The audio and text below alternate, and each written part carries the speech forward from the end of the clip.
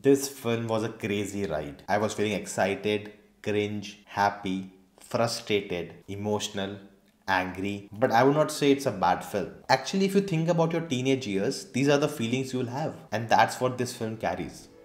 Hello guys, I'm Nona, and today we're talking about the latest Tamil film which released on Zee5 called Mudhal Nee Mudivum Nee. It's written and directed by the debutant Darbuka Siva. I just want to state that these are my personal opinions. For you, this may be a great film, you connected with it, you enjoyed it a lot, but I have different opinions about it, and you certainly don't have to agree on it. Definitely, it's not a perfect film, it's far from it. It captures the innocence and the vibe of the teenage life really well. Now, for me, the treatment of the film was too inconsistent. There are some absurd screenplay moments that just breaks my connection to the film. The film is little too predictable for my liking. It talks about a lot of things, a lot of social issues, but it just keeps it too surface level, which actually makes it an injustice to the topic. And at moments, it's just too preachy in your face. I definitely appreciate that attempt, but as a film, it didn't work with me. Now, because of certain scenes, acting also suffers. Sorry to say, some of the dialogues were really cringe for me. And by the interval, I felt like discontinuing. But something happens at the midpoint.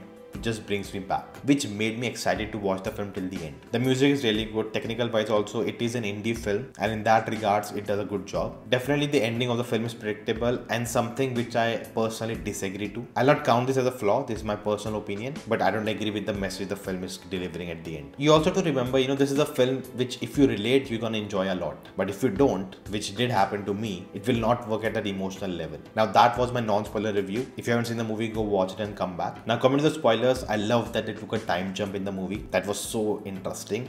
And I was literally shell-shocked. It took me like 20-30 minutes to understand these are the same actors who portrayed the younger version and now portraying the elder versions. I was blown away by it. It is one of the best, transformation I've seen in films. Previously, if I remember, I would say Harry Potter, the last scene in the last film where we see all of our characters aged, which was done really well. And seeing, the grown-up versions of these characters makes me excited, made me watch the film till the end. And I feel in the second half, the actors got to shine more. We got to see the real world problems these characters face, which of course many of us face in real life. So automatically you connect to the characters. Now coming to the big breakup scene in the film, I was not a fan of it at all. From the treatment to the dialogues, the way it was shot, nothing worked for me. It felt like a TV soap opera. And I'm not trying to, insult anyone. It's easy to sit in front of camera and just talk about film than to make a film. But this is my constructive criticism. You can take it however you want to. I actually saw that coming from the start of the film, from the moment that girl was introduced. And all of that happened so ordinarily, so inorganically,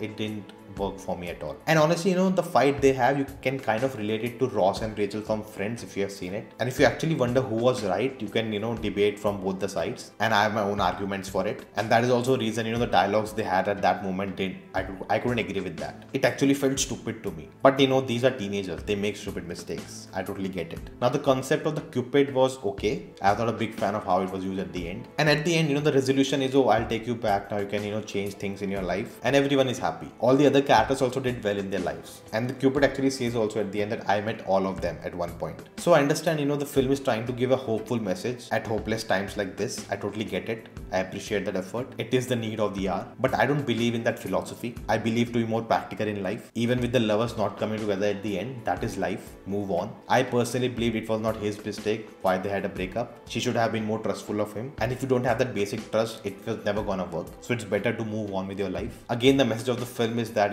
people in your life are more important than your ambitions and goals, which I partly agree to. But if they are stopping you from achieving your dreams and goals, if the relationship doesn't work. Again, all of this are my personal thoughts. I don't blame the movie and say the movie is bad because of that.